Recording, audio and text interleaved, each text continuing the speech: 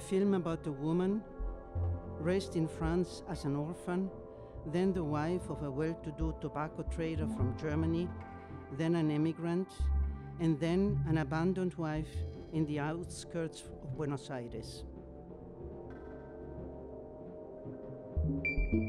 This film tells about the blurriness of memory. It tells about the search for the hidden memories of Marie-Louise Chatelain, my mother. A story that crosses the boundaries of memory from France to Germany to Holland to Argentina.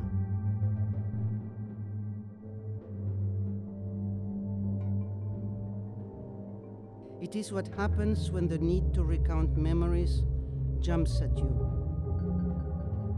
When the objects demand an order. You'll need to look for a narrative that puts memory in a context.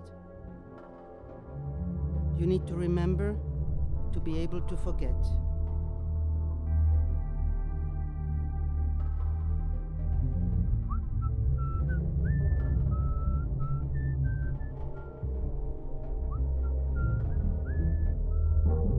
This film also tells a family history and the joy and the sadness of being a woman.